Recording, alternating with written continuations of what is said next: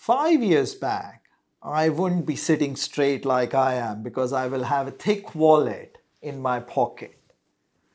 Clearly, I don't have that wallet anymore. I have got a thin wallet in my front pocket. That means that the currencies, the money movement has changed completely for us, and it is poised to change again.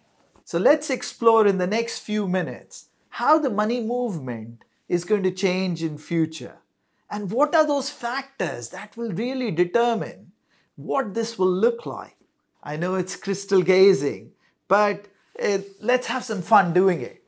So let's start with what are the factors that impact consumer convenience, because I think consumer is king, and without consumer getting what they need, everything else is kind of lipstick on the pig.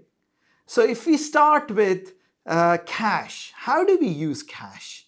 We first go to the ATM, withdraw some cash, go inside the supermarket, try to pay for the goods using the cash.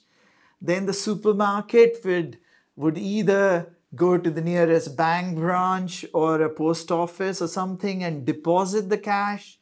The bank branch or the post office will then lorry the cash across the country to some cash center where the cash will be recycled and then put back in the economy.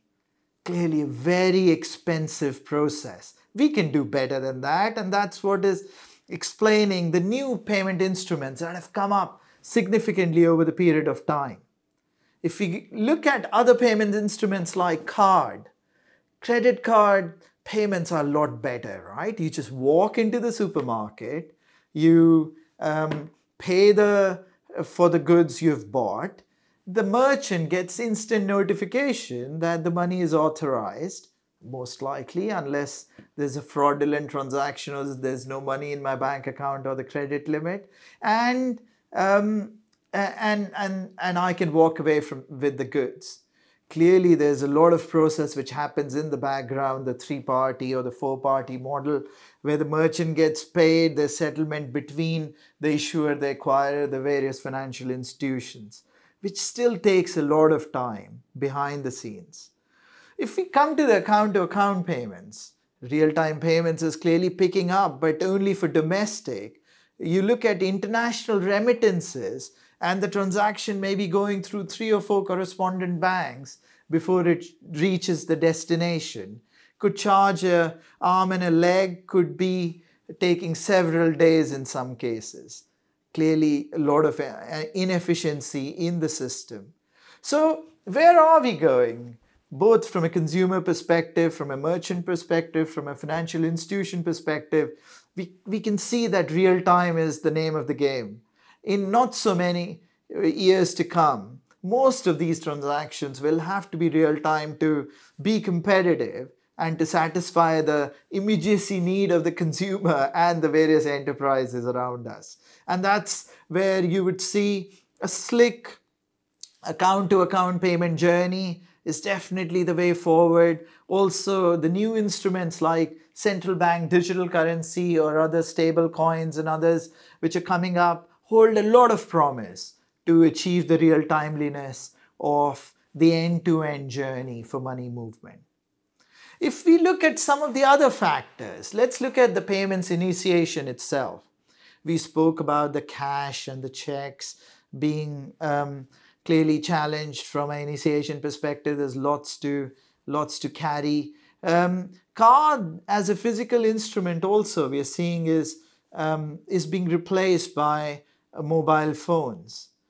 But is that the future?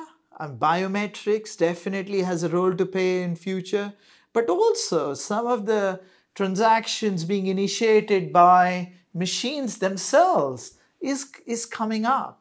So there are about 8-9 billion human beings on the planet, and it is predicted that in the next 4 to 5 years, about 40-50 billion machines, whether they are cars or fridges or other machines, will be enabled to make transactions themselves.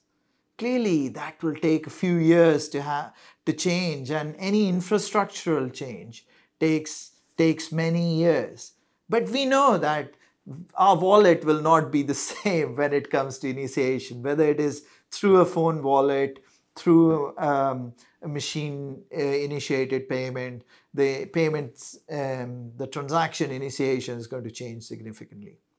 So let's then look at some of the other factors, and one of the big factors is cost of transaction. We know that the large cost associated with the physical instruments themselves. But even with the digital instruments, look at the card transactions themselves, the interchange fees is quite high in a number of jurisdictions where they are not regulated. And also when you compare it to some of the new instruments which are coming up, like buy now, pay later, the cost is even higher than the credit card instruments for a merchant. And then some of the other instruments which are more free, like account to account or close to free account to account transactions, they are not as developed with respect to some of the refunds and the reimbursement process in many jurisdictions. So I think there is, jury is out as to what is going to be the winning proposition here. But one thing is for sure, the core transaction cost itself is going to go down and down over the coming years. And where the value is going to be added, because the competition or the battleground is going to be on the value add around the transaction itself. How easy you make it, how you integrate it in the experience itself, and how you add the value using the various other instruments like wallets around it is going to be quite crucial in times to come, and the cost of transaction going down.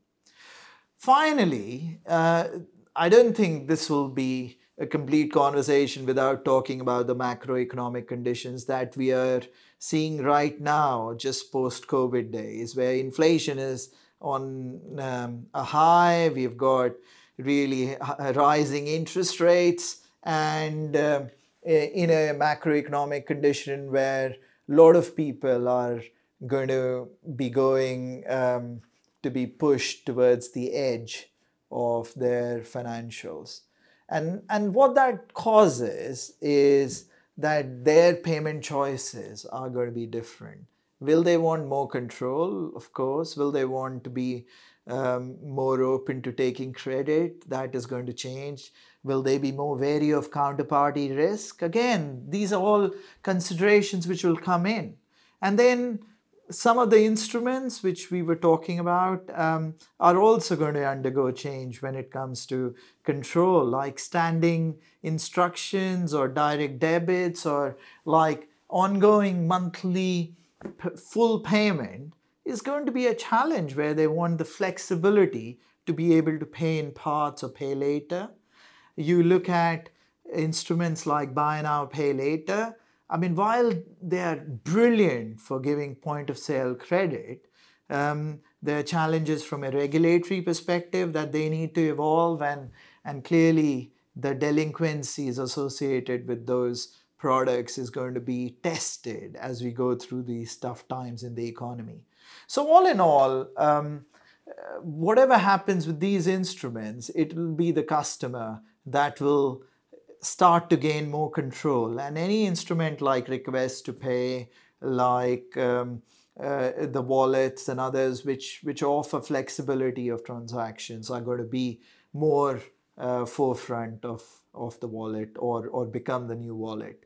So if I just recap, clearly we are going to a world where things are going to be more real time. Things are going to be a lot more embedded and automated. We will have much lower cost of transaction, though the overall value add around the transaction is going to be significant. And finally, the customer is going to be in control.